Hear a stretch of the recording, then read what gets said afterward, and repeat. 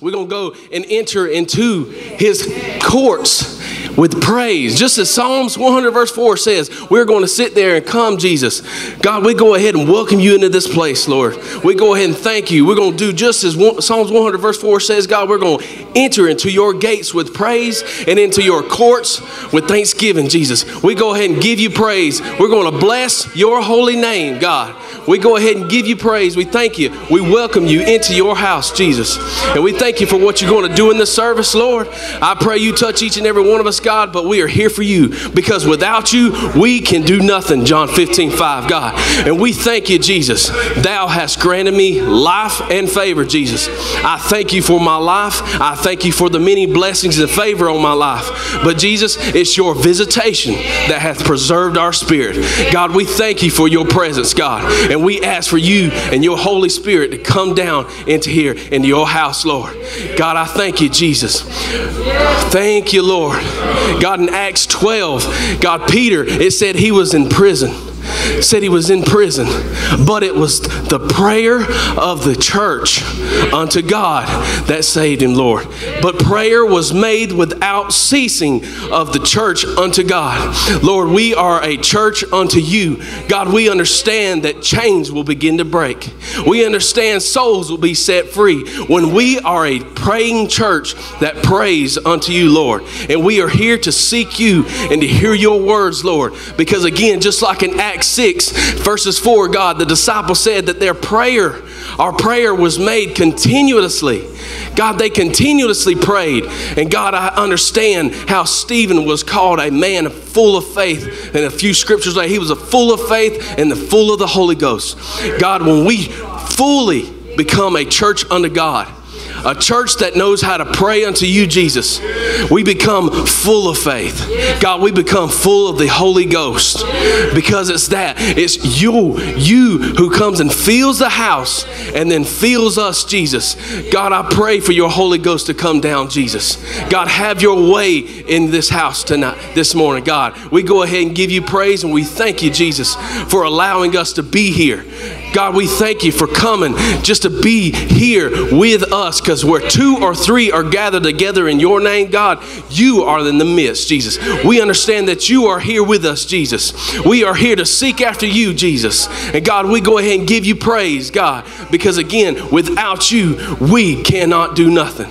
We are here for you, Jesus. God, I go ahead and plead the blood over each and every soul that's in here this morning, God. And I pray we have and attend our full attention unto you, Jesus, without distractions, God. We are not to be distracted this morning because we are here for you, Jesus. We are here to thank and bless your name. But God, what better way than we can praise you with our mouths in prayer, but also just by attending unto your words and what you're going to say this morning, Jesus. We go ahead and give you praise, God, and we thank you. Thank you for what you're going to do in this service this morning, Jesus. And we go ahead and plead the blood over what's going to come, Jesus. And to Jesus be the glory. Amen. Praise God. Are y'all ready to have some church this morning? I said, are y'all ready to have some church this morning? That's more like it. Again, see, that's the whole key. No matter what, it's just simply we're coming back to the roots. We're coming all the way back to the roots where it all started. We sit here and see it, preaching the kingdom of God and teaching those things which concern the Lord Jesus Christ with all confidence, no man forbidden him, because prayer was made without ceasing of the church unto God. Acts 12:5. That's it. We are a church unto God, but we have to learn to come unto God in prayer. Man, if we become a praying church again, church, like I said, again, it was Peter was in prison. He was chained up. But it says, but, man, I love them divine buts. See, God likes divine buts. Y'all stay with me, stay spiritual now. See, here's the thing, it says, but prayer was made without ceasing.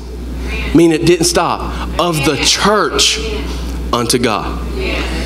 That's why it's so important we come and seek after God and pray unto him. Because there are things that we don't even see. God begins to break chains outside of these 4 walls. We don't limit God, but we are trying to get God to come here with us right now. And let me tell y'all something. He's here. He's here. He's been here. Y'all give him praise like he's here. Amen. We serve a living God. See, David said in Psalms 42, he says, as a hart panteth after the water brooks, so does my soul panteth after thee, O God. Then he continues, said, my soul thirsteth for God. But he doesn't stop there. It says, for the living God. How many know we serve a living God?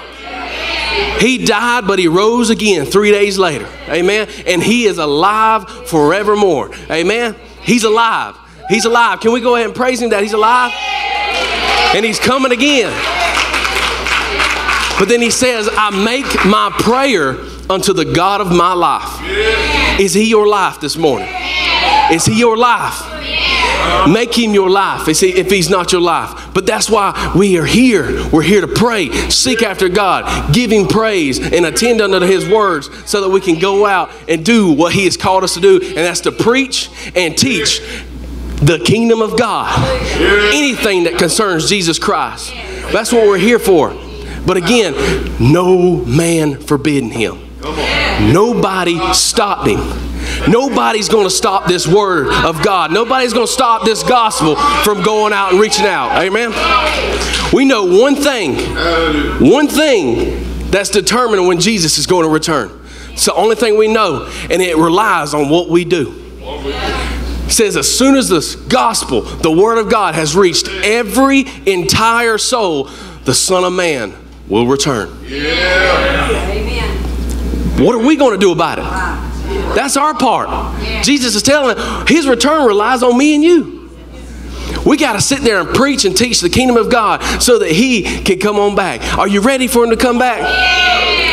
Well, then preach and teach the word of God and seek him and be a church unto God that knows how to pray. Amen.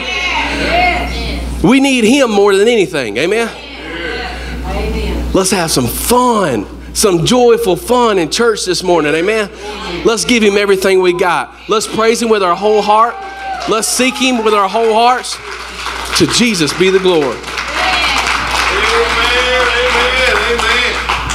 And this gospel of the kingdom shall be preached unto all the world as a witness unto all nations. Then shall the end come. Matthew 24, verse 14. What Pastor Dillan just said is a living reality. That's why we're connected to the church. We're connected to the preaching. Amen. Praise God. The proclaiming of this gospel. Anything that concerns, because that's what his church exists for, as a platform to proclaim, thus saith the word of the Lord. Amen. Somebody say, we're here for a lot of things, but we're here for the main thing, and that is to hear the word preached. Come on, somebody. Hallelujah. Because it ain't church if it ain't preaching. Well, brother, we got to see people get saved. Well, 1 Corinthians 1:21 said God's chosen the foolishness of preaching to save them that'll believe. Friend, I'll tell you, we're living in a superficial, soothsaying new day, a new age time, amen, that a lot of people think, well, we got to seek and save the lost, but they want to do it without preaching. Somebody say there's no such thing as winning people to the Lord without preaching the word of God. Friend, it's still God's method of how he saves those that'll believe. And it's not always through that preaching that you necessarily, amen, praise God, are accustomed to. Somebody say he chooses the foolishness of preaching. That word foolish just means strange. Come on, somebody. Praise God, peculiar preaching. Amen. And somebody say that's how he saves. Praise God. We got to hear the word, because there's no faith to believe in God if we hadn't heard the word of faith concerning God. Amen. How are we going to hear without a preacher? And how are they going to call on him whom they've not believed? Romans 10 says. Somebody ought to lift your hands and praise him that he's coming, but the gospel's going to be preached. Say, every time a preacher preaches the word of God, but come on somebody, by faith in the Spirit, somebody shout, that means we're getting just that closer to His coming. It is at the door. It is at hand. I'm going to stay connected to preaching. I'm going to stay connected to the church that's preaching the gospel, that's declaring the word of God, because those are the ones that are going to be rapture ready. Those are the ones in the end times that are going to end up when He appears in the clouds. Come on, and we get caught up from this world. Oh, somebody give Him praise today for His word. Give Him praise for the preaching of His word. Oh, hallelujah. Yes, hallelujah. Lord, and I still believe those that are prepared for your soon imminent return are those that are connected to the preaching of your word, the preaching of your kingdom. Because God, if your word's going to be preached and then the end's going to come, Lord, those who are going to end and make it to the end, that endure to the end, they are those who are connected to the word of God that's being preached. Because in verse 13 of Matthew 24, you said, he that endures to the end, the same shall be saved. Then verse 14 says, and this gospel of the kingdom shall be preached unto all the world as a witness to all nations. Oh, and then the end shall come. So Lord, if we're going to endure, not just enjoy, but endure, a lot of folks won't be able to endure because they think they're just supposed to enjoy all the time. But if we're going to endure to the end, Lord, we must be connected to the preaching of the gospel of this kingdom, this word from heaven, your word, who you are, because your name's called the word of God, Revelation 19 and 13. And if we'll stay connected to the preaching of the word, we'll see souls saved. You said in Mark 1:39 that Jesus preached in their synagogues and cast out devils. If we stay connected to the preaching of the word, we'll see demons evicted out of people. That's equivalent to saying people are getting saved. They're not just being forgiven, they're getting delivered from the demonic and the darkness. And Jesus did it through preaching. Jesus, you confirmed the word. Your apostles you sent, as they preached it, you worked with that word that was preached with signs following. Mark 16 and 20, Lord, if we're going to see miracles, signs, and wonders, the word must be preached.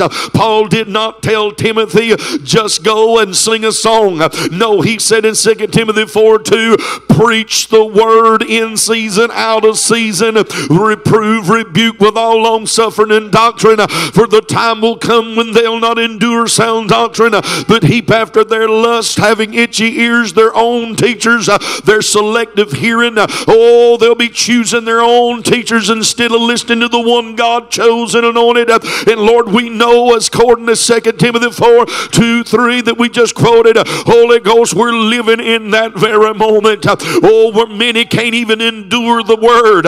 How are they going to endure this world to the end when you come and be saved if they can't even endure the sound doctrines, the teachings of the Lord Jesus Christ?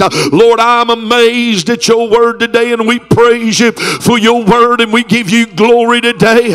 Oh, Jesus preached the word. Jesus was a preacher. He was the preacher of all preachers. And Jesus, you're still a preacher. Yes, you're the Son of God. Yes, you're the Messiah, the sent one, the anointed one, the Lamb of God that takes away the sins of the world, John 1:29. But let us be reminded, Jesus was also a preacher. Hallelujah. And Lord, you came to speak and to preach and to teach. Hallelujah. And Lord, that's why signs and wonders and miracles happen. Oh, hallelujah. You perform the words you preach. And I praise you today. There'll be no lack of that if we'll believe. You'll perform what you say. Come on. He hastens. He watches over his word to perform it. Jeremiah 1:12. Thank you, Lord. You're going to do what you say. If we'll just do what you tell us to do, Lord, we'll see those things you have said come to pass in Jesus' mighty name.